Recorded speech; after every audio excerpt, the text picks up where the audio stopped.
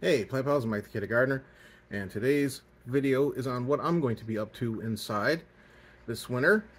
I'm not only doing the WIG, the Winter Indoor Grow 2022 collaboration with GT Junior Grows Alaska, but I'm also taking care of my inside garden and starting things.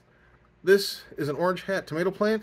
It's produced tons of tomatoes for me, but they're starting to get smaller and smaller and smaller in size. They used to be well, 3 times that size, but that's what happens when the plant gets older. This is a determinate variety. I could keep it going, but it's going to produce less and less tomatoes as time goes on, and I just don't feel like babysitting it. It was a fun experiment. This was like a $14 unit that I got on sale at Amazon. I just wanted to give it a shot just to try something different. It's normally meant for soil. It's not a totally hydroponic unit, because what you do is you just put water in the reservoir that wicks up into the top, which typically holds soil, but I put cocoa coir, vermiculite, and perlite, and put hydroponic plant food solution to give the plant nutrition. And you can see how nice and thick the stem is. It's a healthy, happy plant. And again, it'll still, you can see the flower buds. Those are tomatoes. They'll keep growing. But I'm kind of itching to, there's some buds there, some buds there. You know, it's touching the top of this unit. This is a very short unit. It's only like 10 inches tall. But, you know, it just sits, this is the one that sits next to the AeroGarden sprout. That's next to my sofa. There's some of the remaining last orange hat tomatoes. You can see how they're starting to get tinier and tinier, and that'll keep happening. And this thing keeps touching the light every day. I might, you know, that's what happens when you're a gardener and you grow things and you get kind of bored with them, because they're, especially when they're successful. This thing, literally, I harvest off it every day. I have bags, gallon Ziploc bags full of basil in my freezer. But it is a cool little plant. It looks like a little tree because it's so woody, and you know, like I said, it grows so fast. Got my little dinosaur friend, he's guarding the tree. But I'm thinking I'm gonna put something else in here, and I'm gonna replace this unit with one of those Zimhu units. And I'm thinking of growing the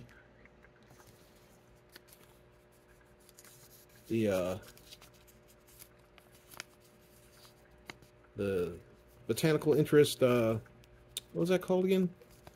The dazzling blue kale that Miss Linda Tienog, the New Orleans gardener, gifted me. And plus, it's also right now, because it's the Winter Indoor Grow 2022 collaboration that has started. It starts on the 7th. It's the 6th now. So I'm going to get the unit set up, and I'll drop the seeds on well, I'll drop the seeds today, just so I can get it, because I'm having to film all this for the collaboration. I've got like 20 different things going right now. But either, well, I might do it tomorrow. We'll see. I'm going to get everything set up and then probably drop the seeds tomorrow, because I got about 4 other units I have to set up, because, be right back. As you can see, this pepper plant that I brought inside, I washed it, I sprayed it with hydrogen peroxide and soap, and sprayed it outside before I brought it inside, cleaned off the roots, and yet it's still somehow, I brought in aphids. So I have like aphid infesting all my tomato plants inside here. They don't seem to be interested in the Cuban oregano or the peppers, thankfully. They've left those alone, and they've semi-left some of these alone. Every once in a while I'll see one on there, because they kind of travel around. Because what happens is I spray the plant that they're on with alcohol, and that gets rid of them off the one plant, and then they run to another plant, and it's just back and forth. So I'm kind of, because I don't want bugs in my house. Like I said, they're not many, but it's annoying. It's gross. I don't want any, and I don't want them to like take hold, and you know, if I give up the battle, they'll go nuts. and then I'll have to get rid of everything. So I'm thinking that I'm going to get rid of all the tomatoes because that's what they're hanging out on. All the tomatoes in my house, which is quite a few. Got tomatoes here, tomatoes here, tomatoes here. Got tomatoes everywhere. They of course don't like the mint. You know, I had it started off, I had fungus gnats from a plant I brought inside from the store. I got rid of those, fortunately. Every once in a while I'll see, you know, maybe one flying about, but it's not an issue. That, you know, it's rare. I might see one a month. I don't know where they're coming from, but you know, I think they come in from outside. And since it's wintertime, I haven't seen any. You know, I have these sticky things here, and anything you see that's stuck to it is just from plant material that's fallen, or me dropping leaves, or whatever, when I'm putting things in and out of the thing here, or a leaf will die up and drop off and fall on the thing, but there are no living gnats that are attaching themselves, which is great. But I'm keeping them around just in case, because, you know, like I said, I don't want any comebacks. No returns here. no room at the end for the fungus gnats. And then I had spider mites, and got rid of those. That was easy to get rid of. I just sprayed a little alcohol, wiped on. They were, you know, they like to hang out on the light of the grow unit, and then they go from the light to the plant. I guess for getting warmth, to regulate their body heat or whatever. And I sprayed alcohol on the you know, very strong 91% alcohol on a paper towel, and wiped it on the light, being careful not to, you don't want to saturate light, or, you know, and then you fry your unit. That would be good. Even though 91% alcohol doesn't contain hardly any water, but, you know, safety first. So, yeah, I wiped the unit down with alcohol, and I wiped the leaves by hand, and there was like 3 spider mites, I guess, that were living on there, and they went up to the upper room and haven't had a problem since. But the aphids are an issue because, be right back, like I had them all over this thing, and got rid of it, but then they went over to my deep water culture tub area, which is across the room, like 40 feet away. So they somehow found a better place to roost. So now I'm having to try to take care of that over there. But what I found out was, oops, I'll break my neck. And I'll show these little tomato guys here that are growing, which is bumming me out because, like I said, I'm probably going to get rid of them all. But they have occasionally attacked this basil, and then what happens is I get rid of them, and then the plant happily returns back to life. But then sometimes they return again, and then it's a whole never-ending story. But they seem to be leaving. See these peppers right here, so it's kind of a time jump. If I show this before I show the progress of the other ones, I mean, in the past, because, you know, chaotic. But yeah, you'll see that these are doing very well. But yeah, so anyway, yeah, they were hanging out here. I saw these. They were like little green guys with long legs, and I got rid of them, making sure I don't see any, because yeah, it's a real pain. And what happened was, they see how bare this, and see, you can see the comeback. Once you get rid of them, life wants to return. And they were sucking the life out of the plant. And so the plant, this tomato typically would already be starting to produce tomatoes. It's just growing taller and taller, because what happens is it doesn't have the life energy to produce the tomatoes because it's busy fighting the pests, which is not great. So, be right back. You can see I haven't had any pest pressure on the peppers at all, which is great. They apparently don't like peppers. There's a little pepper down there. But they love tomatoes. Oops. Bumping my light thing here. But see, these were very healthy cuttings. And the aphids have sucked the life out of these things. So I'm gonna get rid of the tomatoes and grow some basil in here, because they don't seem to like basil that much, and can't really think of anything else I feel like growing right now. It's a little depressing, you've grown something for months, like these. Again, the same issue. The reason why these are so tall is because everything down below gets attacked, and then I get rid of the problem, and then they come back, and so you can see like they're little, these are tomato buds. Focus. These right here are what's going to turn into tomatoes. And so, yeah, it's kind of depressing that I might have to just get rid of these plants here, because, for one thing, they're unwieldy. They're super tall. I'm 6 foot.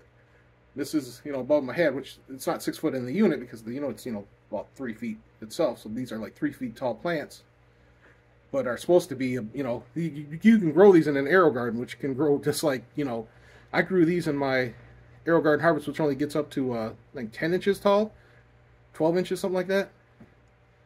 And these are like 3 feet tall because of the stupid bugs. And see, you can see all the little tomato buds. So it's ready, it wants to, but again, I don't want bugs in my house. And then next to it is, of course, is my pepper plant, which my Fresno plant, which again they don't seem to like. That's just going nuts. This plant is huge. It's like a 2 foot from here all the way back here. This is all the same plant, one plant, and it's spread all over, which is great for me because I love them. But yeah, and then down below here, I was seeing a ton of aphids on this thing. Like you can see, like these little white things are their little babies. It's dead. I sent those to the upper room with this alcohol spray, but the alcohol does stress out the plant, and so it's kind of a battle that I don't feel like fighting. These were just cuttings from an old plant. If you recall, if you go back in old videos, these were just leaves. What I did was I took a leaf that was like this, a bit longer, and I just cut it right here, and I stuck it in water, and it grew roots, and this is the result like 2 months later. And again, it was only 2 months. I can start over. This side, these were all jalapeno peppers that I had the bubble. If you see back here, let me show it, try to get it closer. Right there's a water gauge, and there was an air bubble in there, so the water was above the bubble, and so I thought there was water in the unit, and it was completely bone dry, and it killed all the peppers. So I'm going to have to start over here. Which is like, and the reason why I like showing this stuff is I could be like those other YouTubers who will quietly replant, get starts, replant, and show everything beautiful and perfect condition. You can see I don't scrub my, vacuum and clean my deck every time I go to show my plants. I'm just showing my plants as the state that they're in, because I think that's more useful to people. It was to me.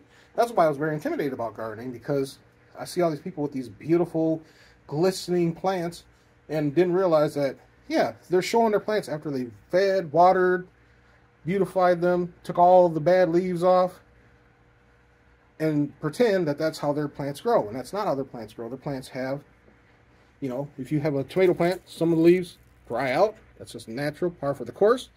And you just take them off like that.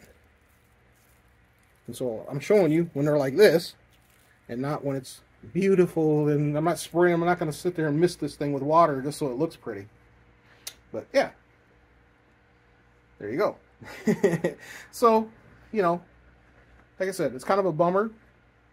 I might give the alcohol, and I bought a bottle of supposedly all natural pesticide soap, which seems gross to me because I never had to wash my plants. Wash my things when I ate them inside. I could just take them right off and eat them, because my house doesn't have insecticide sprays or anything bad in it. You just maybe a little dust, but it's not gonna hurt nobody. But yeah, so I might completely clean these tile units out, start from scratch, just to make sure I'm free of the stupid pests, because I don't want them in my house. And again, in a couple months, I'll be back to harvesting whatever I'm growing, and I might just avoid growing tomatoes for a while. Even though I love them, I'd rather grow peppers and things that they're not gonna hang around for than fight. You know, because this has been, like I said, I should have been, about now I should have been seeing tomatoes forming and on much shorter plants, you know, much shorter, bushier, happier plants. And this is, you know, this battle has made them stressed out, and it's stressing me out. But not really. You know, like I said, I'm a cat gardener. I always expect this.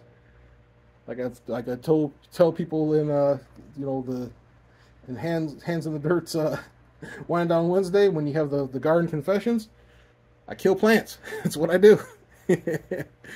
But yeah, all right. Hopefully that was helpful. I'm going to start a whole lot of different things, and hopefully you'll follow along. All right. Thanks for watching. Please like and subscribe. Have an awesome day.